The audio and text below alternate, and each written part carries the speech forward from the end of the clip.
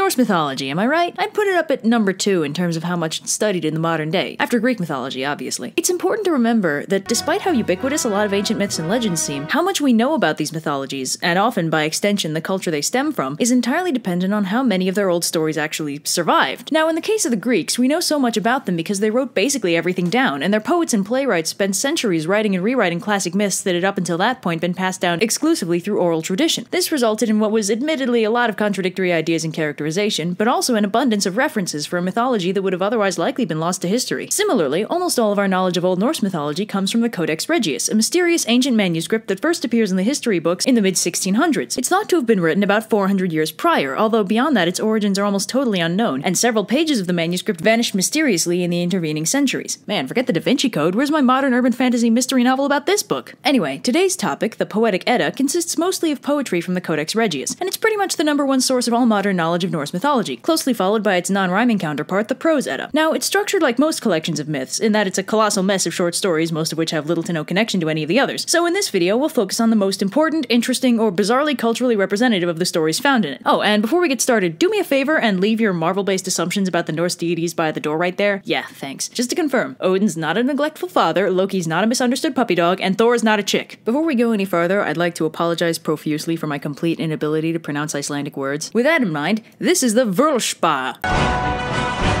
So the is the Norse creation myth, and let me tell you, it's kinda surreal. Yes, even by creation myth standards. Basically, in the beginning, there was this big old giant named Ymir, and a big empty space called the Ginnungagap. Then along came the sons of Bor, Odin, Vili, and Ve, who killed Ymir and used his body to make Midgard. Then all the Æsir got together, because apparently there were other gods at this point, and they had a big old party, which was then interrupted when the Norns showed up and told them to get back to work making the dwarves. What follows is 7 stanzas of dwarf names, several of which sound suspiciously familiar. Tolkien, you hack! So then Odin and a couple of his pals went out and made all the humans, elves, dwarves, etc. Although in the later story, Heimdall is credited to being responsible for that. Meanwhile, Yggdrasil, the world tree, was being grown by the Norns, who hung out under its roots and controlled the fates of men and gods alike. Huh, that's sounding a little pan-Hellenic.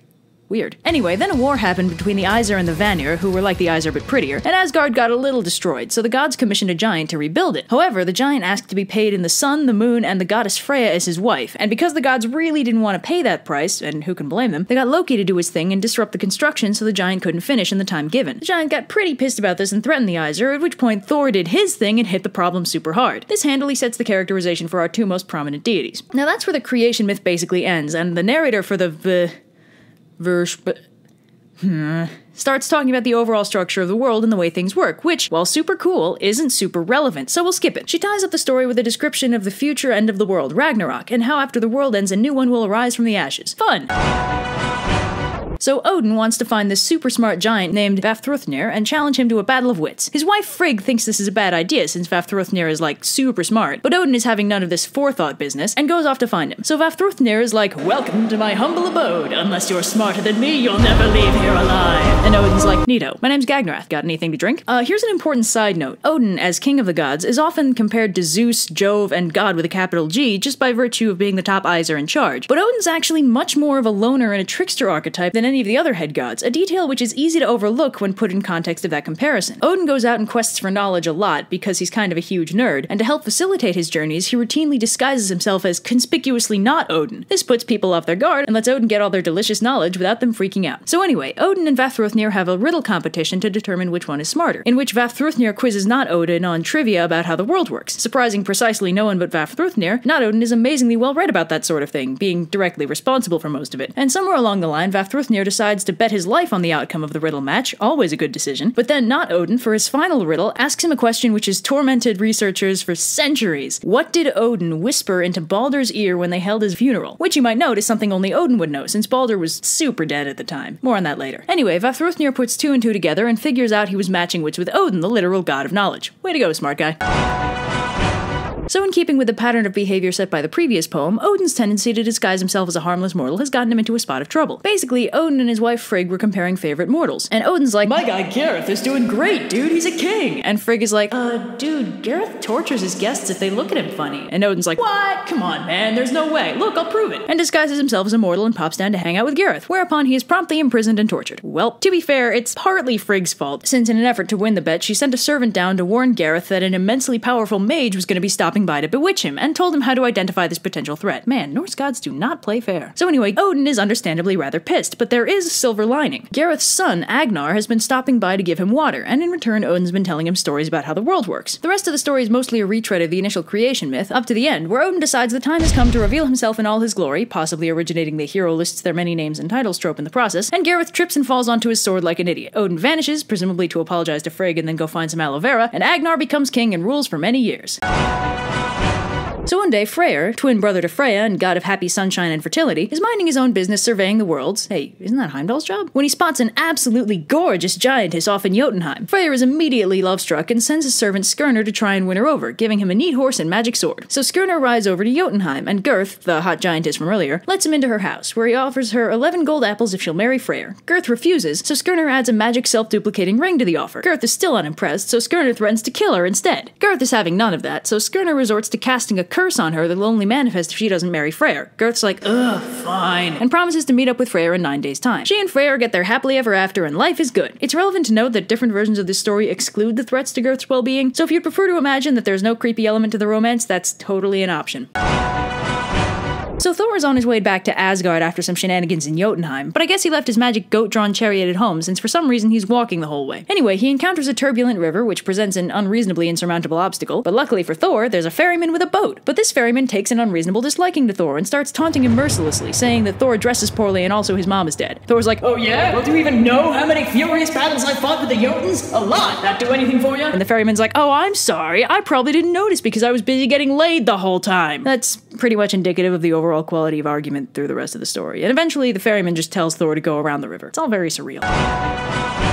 So the Aesir are all having a party in Aegir's house one day. Aegir, by the way, is some friendly ocean Jotun who apparently throws some pretty wild parties. So the Aesir suggest that they party it up at his place more often, and Aegir agrees on one condition. They have to get him a kettle that's big enough so that he can warm up enough ale for all of them at once. So Thor and Tyr go on a quest together to find a big enough kettle because the Norse gods had their priorities in order, and Tyr suggests that they get the huge kettle from his dad, who apparently owns one that's a mile deep. How much do these guys drink? Right, stupid question, never mind. Anyway, so they go to Tyr's dad, Hymir, who serves them dinner and offers to let them spend the night. Thor, like all hot-headed protagonists, has an enormous appetite and eats so much that they have to go fishing the next day for dinner, during which Thor accidentally fishes up Jormungand, the Midgard serpent, possibly nearly destroying the world in the process. Whoops. Anyway, Hymir's like, alright kid, you're pretty strong, but can you break this glass? And Thor's like, probably. But the glass proves to be intriguingly indestructible, and Hymir's like, oh no, what a shame, looks like you're not that strong after all. But Hymir's wife is like, psst, kid, chuck it at his head. And Thor's like, why not? And curveballs the glass into Hymir's skull, whereupon it promptly shatters. Hymir's like, ah, Christ, fine, you're strong, just take the stupid kettle and go. So they do, but first they're attacked by a horde of giants, which they beat because, obviously.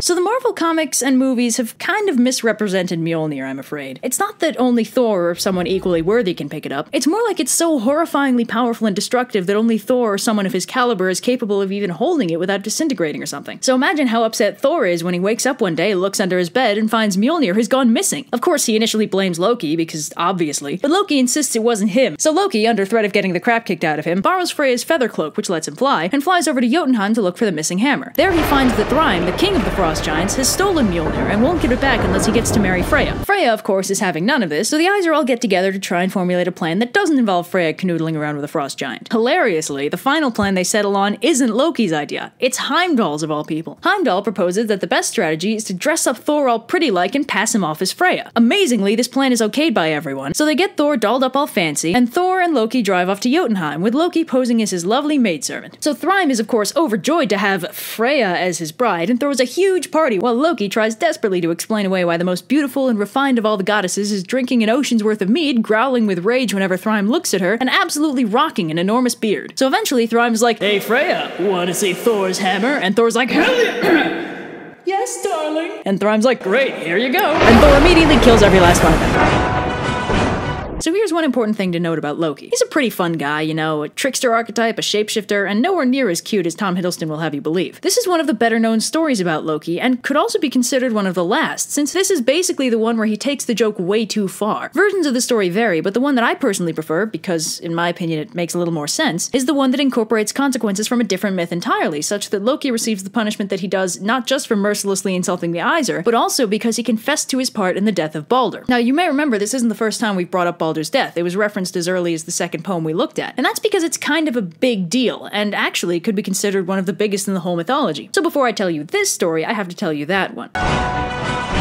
So basically, Baldur was the golden boy Asgardian among the Aesir, god of pretty much everything good. Love, peace, justice, forgiveness, purity, light, all that good stuff. He was Thor's little brother, and pretty much everybody loved him. However, Baldur started getting prophetic dreams telling him that he was going to die, which kinda bummed him out. So his mother Frigg tracked down every single thing on the face of the 9 realms and made them personally promise her that they wouldn't do anything to hurt Baldur. Everything except for harmless mistletoe, which was apparently too young to sign legally binding contracts. So as a consequence to this, Baldur became pretty much indestructible, which all the other Aesir thought was awesome because that way they could throw all the dangerous weaponry they wanted at him with absolutely no negative consequences. It's the ultimate party game. Play it with your friends. Anyway, Loki, god of ruining things for everyone else, decided it'd be super funny if he straight up killed Baldur with the one thing that could still do it, mistletoe. So he made a spear out of mistletoe, handed it to Baldur's blind twin brother Hoder, and watched the fireworks. So Baldur died of mistletoe poisoning and also a spear to the chest, but Hel, goddess of the underworld, also named Hel, was willing to bring him back if everything, alive or dead, wept for him. Now, how could Loki pass up such a golden opportunity to ruin everything again? So Baldur had to stay dead, but don't feel too bad. Apparently he's destined to return to life after Ragnarok and become the lone god of the new world. Wait a minute, one god ruling a new world with only 2 humans in it? And the god is a god of light, purity, and literally all that is good in the world? And also he died one time? I have a sneaking suspicion someone tried to wrangle Christian monotheism out of Norse mythology. Anyway, Loki is basically single-handedly responsible for Baldur's death, but he did the whole thing all sneaky-like so nobody explicitly knows it's his fault. Keep that in mind when he decides that confessing to murder is a hoot at parties. So the Aesir are having a party because they literally never do anything else, and Loki gets pissed and kills one of Aegir's servants, so the Aesir are like, Loki, if you're gonna be like that, you're uninvited. And Loki's like, fine, who even needs your stupid party? And goes out into the woods to sulk. But then he decides the party is just asking for a ruinin, so he invites himself back in and gets himself a seat by calling in a favor from Odin. Since they're blood brothers, yet another thing Marvel got wrong, they're obligated to have a drink together. So Loki sits himself down and toasts every god, except for Bragi, because f*** poetry, am I right? And Bragi's like, Loki, can we not do this? I'll literally give you my worldly possessions if you don't do this. And Loki's like, that sounds like something a poor person would say. Also, you suck at fighting. This pretty much continues on in the same vein, with Loki roasting any Aesir who has the misfortune of talking to him, although he basically just spews random insults with no regard for basis in reality, which is very bad roasting etiquette. So then Thor shows up, having been delayed by probably giants, and threatens to knock Loki's head off if he continues with the roasting, and Loki's like, man, can none of you take a joke? It's not like I killed Baldur or something. Oh, wait. So Loki skedaddles and shapeshifts into a salmon to hide from the enraged Aesir, but unfortunately for him, Odin, being a literal god of knowledge, doesn't have any trouble locating him, at which point they capture Loki, tie him to a rock with the entrails of one of his sons, and stick a venomous snake over him that drips poison into his eyes. Man, the Aesir do not mess around. So Loki's wife holds a bowl over him so the venom accumulates in that instead of hitting him in the eyes all the time, but sometimes she has to go empty it out, and when that happens, Loki temporarily loses his eyes. And that, kids, is why earthquakes happen. Alright, so this part of the video is a little unconventional. See, this video was actually sponsored. I know, right? What is this, professionalism? Anyway, this video was brought to you in part by Alexander Patterson, who's just written a book called Choices, which is a young adult fantasy novel set in Norway 1,000 years ago. It's heavily inspired by Norse mythology, and calls on a lot of the legends, the gods, the Norns, all that jazz. Now, as you may have noticed, Norse mythology is filled with godly shenanigans, great warriors, and acts of heroism of varying degrees. Choices has none of these, largely because nearly all the gods are dead, and our protagonist, Richard, is about as far from a classical great hero as you can get. Just about the only thing going for him is that he's got this cool dragon that one of the last surviving gods gave him, and Richard didn't even do that part heroically, because he straight up ditched the god and ran off with the dragon without even stopping to say thank you. Our protagonist, ladies and gentlemen. I mean, to be fair, I'd do the same thing, but that's hardly the point. So, if you like subverted tropes, Norse mythology, quasi-heroes, and or dragons, give it a look. In conclusion, Alex Patterson, Choices. He has a blog. Thank you for your time.